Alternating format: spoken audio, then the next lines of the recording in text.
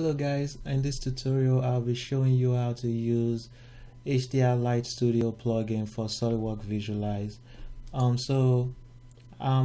been using the HDR Light Studio. I just bought the student version and I've been trying it out and I'm actually getting some good results from it, so I just wanted to share with everyone.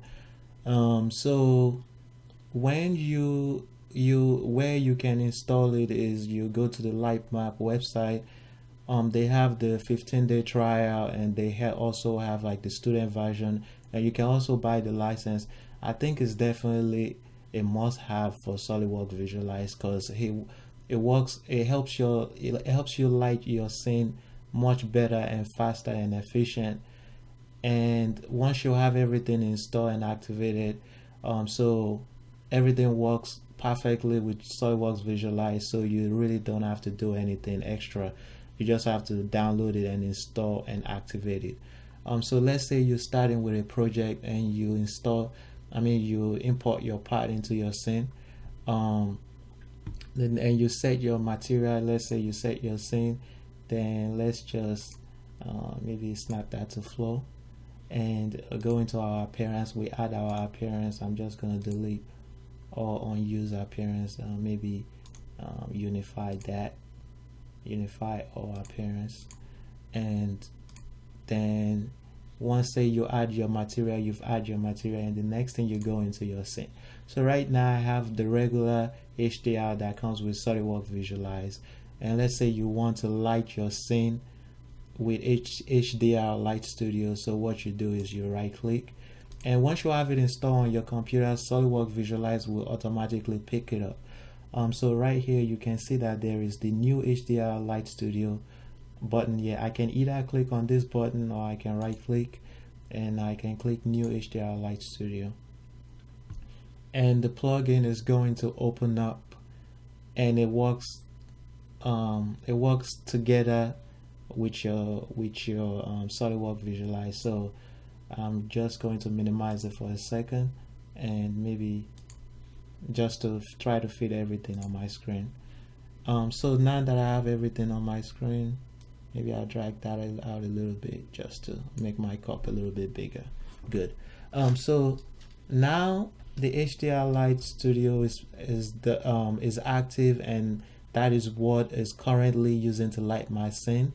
And as you can see, it's checked over here, and right now my scene is light with the gradient map, with the gradient background. So if I uncheck this, it pretty much my scene is dark and I can start lighting it however I want. But when you start HDR Light Studio, the gradient background, it starts with a gradient background. So I usually start working with that, and if I need to delete it later on, I can delete it and add something else to the background. So I'm just going to show you. This is just going to be real very quick, just give you a preview, an overview of what I've learned so far using it. These are your lights, different lights you can add to the scene. So when you hover over it, it tells you what type of lights they are. So they pretty much are the same lights, but the same light but different shapes. So this is a round light, this is a rectangular light. Down here, these are the different backgrounds you can add. You can have the gradient background, the picture background, and the sky background, and so on. And over here is when you add your lights, you can adjust them. This is like to scale it in all direction. This is to scale it either left or right. This is to scale it the height. This is rotate. This is to adjust your light brightness. So right down here, these are your light presets. So when you HDR Light Studio comes with hundreds of light presets. Because I have the student version right now, as you can see up here, it says there's an educational version. It only comes with these lights, but when I do buy the full license one, I will have all these light presets. Sorry, and these are pretty much the realistic real life lights that you can just add to your scene immediately and to start lighting your scene. And right next to it, it is pretty much the properties of your light. So pretty much when you scale it, your light up is the same thing as this settings over here. you have your brightness and you have your opacity. Opacity is pretty much making the light transparent so you can see through it. And over here you have the colors for the light, you can adjust it. So I will just start adding lights to my scene just to show you how it works. So I'll double click on this light, and as you can see, the light is added to my scene over here and is also added over here. So I can drag it in here, and as I'm dragging it, it's going to change in my scene. Or I can just click on the part directly wherever I want a light, and it's going to add the light there. So I can scale the light up, and as you can see, when I scale it up, it updates in there, and I can maybe scale it to the right, and I can right here move the light along the longitude, and you can see the light is moving over there. So maybe I'll just click right there on that edge and maybe a little bit out, and maybe scale the light down, and I'm just going to add my light over there. So this is not going to be a detailed rendered, I'm just trying to show you how the light works. So I can adjust my brightness, increase it, and it's going to change over there, decrease it. So I can let me add one more light. I can either use this light again, add it over there, back there, scale it up, and as you can see, as I'm scaling it up, the light is pretty much affecting my part however I'm clicking on it, or however the size of the light is. And another thing you need to know is when you light your scene, there are 3 different ways you can use the light in your scene. In SolidWorks Visualize, you can see this option is now added to the HDR Light Studio. You have the reflection, you have the illumination, and you have the rim. So I was doing the reflection. So the reflection is when you just add the light to your scene and it reflects on your part. Illumination lights your scene, but it doesn't reflect. Lights your part, it doesn't reflect. So let's say I select the illumination, and that last light I add is still there, and when I click on that surface, the light would affect the part differently. So you can see it's still reflecting a little bit, but the properties of the light is doing something different. So if I click on back to reflection and I click on my scene again, you see that it's actually reflecting on it. So the next one is the rim. The rim is just, you can use it adds a rim around your light, and you can see the back. So it's pretty much lighting the background, and it adds a rim around your light. So when we come up here to our light, these are the different lights we have in our scene right now. These buttons right here are pretty much to turn it off. So if I click any of it, it turns the light off in my scene. And right next to it, this is to isolate the light. So if I click on this button, it shows me what that light is doing in my scene. So it turns off the rest of the light and shows me what that light is doing in my scene. So I click on this, it's just showing me what that light is doing in my scene, and that's pretty much what that is. And so those are the 2 buttons that I work with the most, and I've already explained what these lights are. So let's just go back to reflection mode and just add a couple of lights.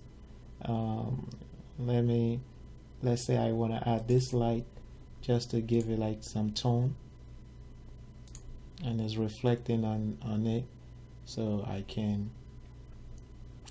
scale it up a little bit, and I can just click over there, and you can see it's adding the tone to it.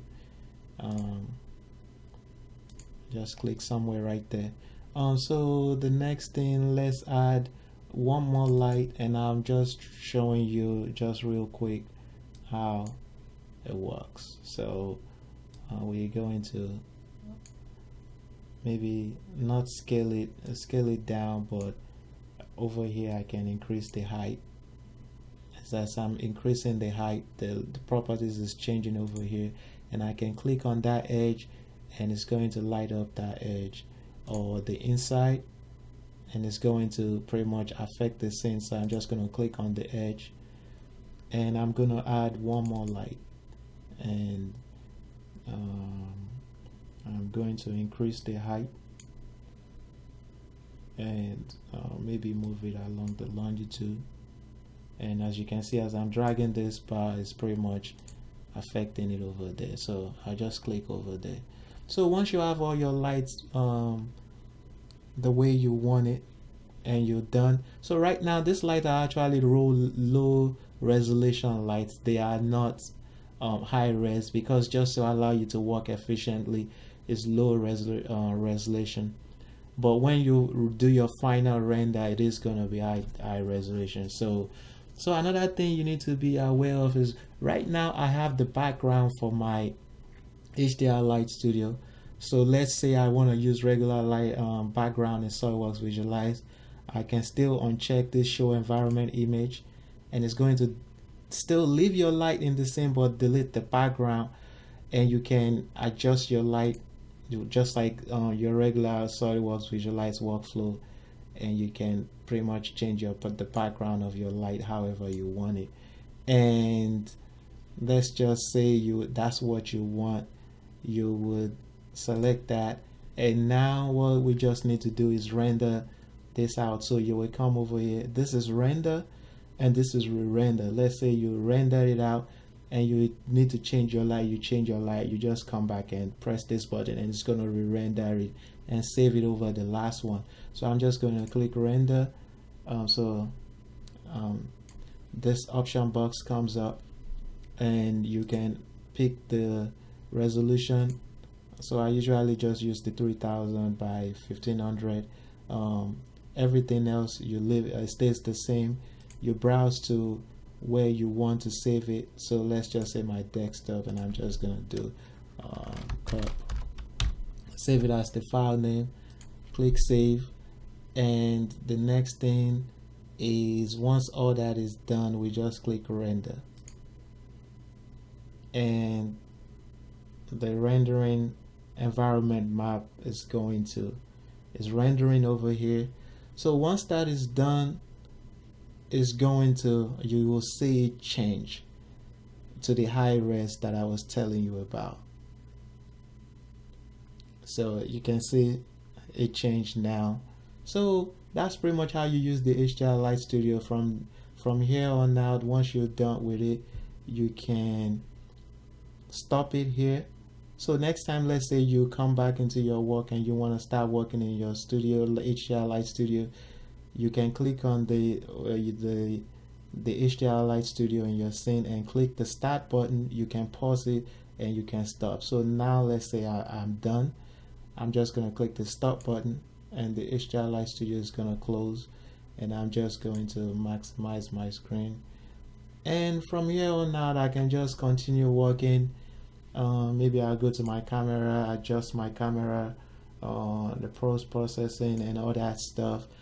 Then from there on out, I just go into my final render and render it out. I find that this is very efficient and it works magic.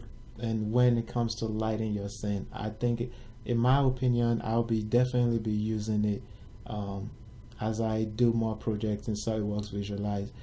So that's just the basics of it, how to use HDR Light Studio to light your scene. Thanks guys for watching, and if you have used it and you know some tricks and how to work with HDR Light Studio efficiently, please feel free to share with me. I would love to learn from you. So thank you guys. Feel free to leave a comment and let me know what you think. Thank you. Have a nice day. Bye.